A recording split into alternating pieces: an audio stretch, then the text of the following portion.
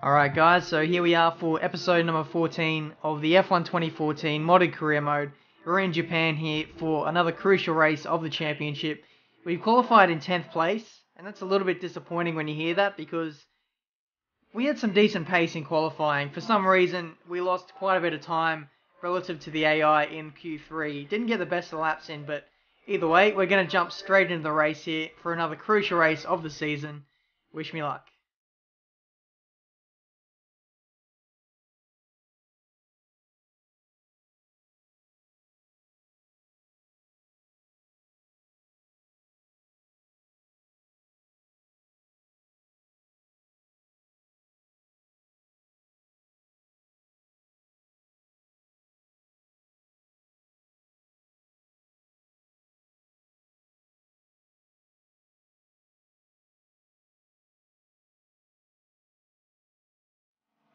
Not where we wanted you to be, so we'll need you to push hard in the race. Alright, so here we are on the grid of Japan. We need to get off to a really good start here to really close in on that championship fight with Rosberg.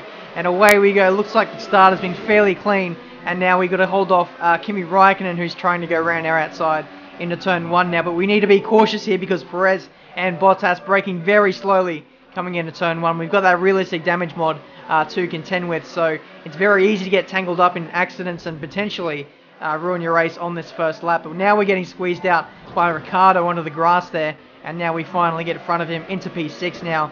Next up is Kevin Magnussen in his McLaren. So this start has been fairly good so far, picking up 4 spots, but we need to continue to move up because Rosberg, our championship rival, is in the top 2, I believe. So we really need to pick up as many places as we can because Rosberg is going to get a big points gap on us, and the more positions we gain, and then obviously the more damage limitation we'll have. So coming into the hairpin, we do a double overtake there on Magnussen and Vettel. So now we're up in a 4th place, I believe, with Jenson Button now right in front of us in P3. So it's been a really good start so far, going from 10th all the way up to 4th so far, but I'm not done just yet. I want to get past the 2 Mercedes if I can, maybe even lead this race, but that's a long shot at the moment. So at the moment we're now coming onto the back straight on the lead up to 130R. We can see there's a train of cars all behind us. We'll try and hopefully get away from them as quickly as we can, but now we're in the slipstream of Jenson Button now coming through 130R.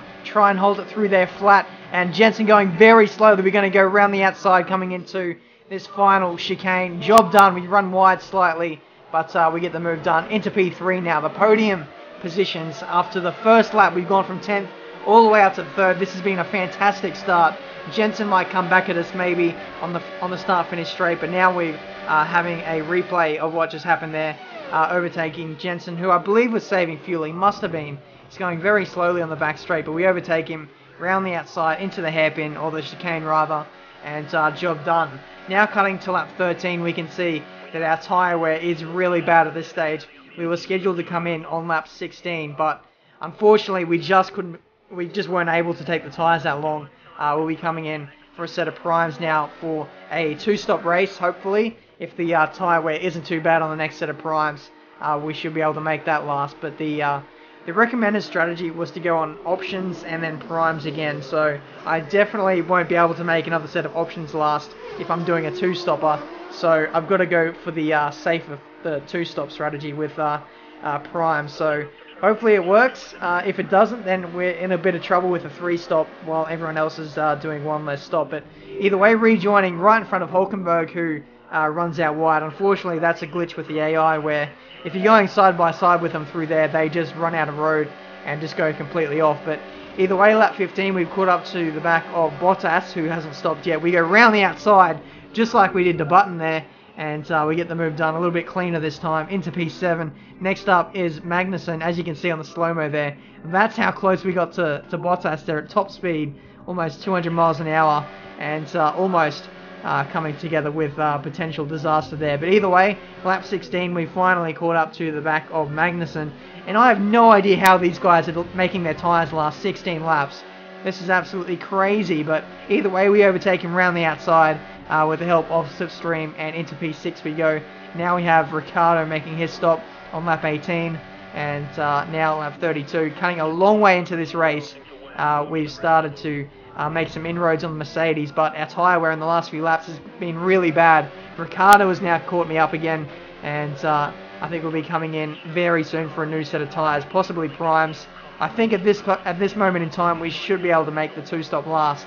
That's why I've been staying out of my primes. I've been losing so much time to Ricciardo in the last few laps. So I believe I had about a 6-second lead over Ricciardo. That was the biggest the margin got, but then the tyre wear started to kick in, and then he caught me, obviously. So I believe we have Hamilton now coming in for his stop, and he was the effective race leader. So the two Mercedes are actually battling, and we're battling Ricciardo now. As we come into turn 1, he goes up the inside. We try and hold it round the outside, but we just don't have the grip to stay with Ricciardo there through the mid-corner, and he moves up into P2 at the moment. So at this stage, I'm pretty much trying to stretch out my current set of primes as much as I can, just trying to stick to that 2-stop strategy. We've done almost 20 laps on this current set of primes, and if we come in now on lap 33, we'll have another 20 lap sprint to the end. So hopefully in this next stint, the next 20 odd laps are a little bit better in terms of tyre wear. It tends to get a little bit easier as the race goes on. You burn off a bit of fuel,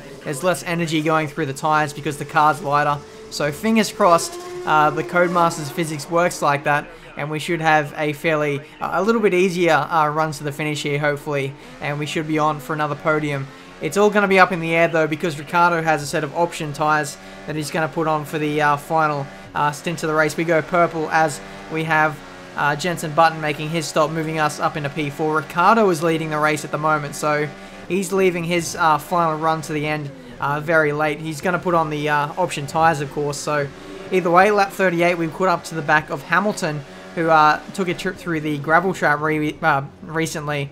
He was battling with Rosberg, and they came up to a lap car. I could see it on the mini-map, and for some reason Hamilton got the raw end of the deal there, and now he's battling with us now. So we're going to try and use a slipstream maybe on this back straight to get past him. I'm just going to bite my time here. I'm going to be patient. I've got a whole bar of curves to use on this back straight on the run up to 130R that we're going to use, and hopefully that is enough. Together with Rich Revs, we should be able to pass him now coming into 130R, and the slipstream, as always, is so powerful on this back straight. There we go, job done, back into P3, effectively P2 after Ricciardo makes his stop. And at the moment, our fuel wear is actually getting pretty bad at the moment, but I'm just trying to catch Rosberg as much as I can. If I can get in front of him, then I can save fuel. So, these crucial 25 points could mean a massive difference in the championship. So that's why I'm trying to push as much as I can. The lap time's been so consistent, just pushing so much, but our fuel is getting even worse. Team Radio. Okay, you absolutely have to move to mix one. Mix one. We need you on lean fuel to have any chance of finishing this race. Fuel is critical. Yeah, so as you can see there, the fuel is getting really bad. We're on lap 48 now, and we're almost teetering on the edge of -3 laps down as Massa takes a trip through the gravel trap like Hamilton did a few laps ago. But Rosberg is now within our sights now. He goes slowly through the hairpin. We might be able to overtake him here, but we're just trying to stay with him as much as we can. Our tyre wear is now starting to kick in. It's not as bad as what it was in the last stint, but it's just enough to keep us with Rosberg. It's going to be line bull. We need to get past him now because our fuel situation is getting really bad. Our tyre situation isn't getting any better either. So we really need to get past him now. This has been our best chance this entire race. We've never been this close to Rosberg. We need to get past him now. And coming into 130R, we're maxing out at 190 miles an hour. Now banging wheels going round the outside into the final chicane. Job done, into the lead of this Grand Prix with only 5 laps to go. Now we need to save fuel, but Rosberg is going to go back on the attack. He should have DRS on this start-finish straight. We do. So that's going to give us a slight breather as we come on to lap 49 now. Rosberg trying to hold it around the outside into turn 1. Will he go off the track like the AI do? Yes, he does. And that's bought us a little bit of time. We're not out of the woods yet. We need to save fuel like crazy. Going into hyper fuel con for the last few laps as we cut onto lap 51.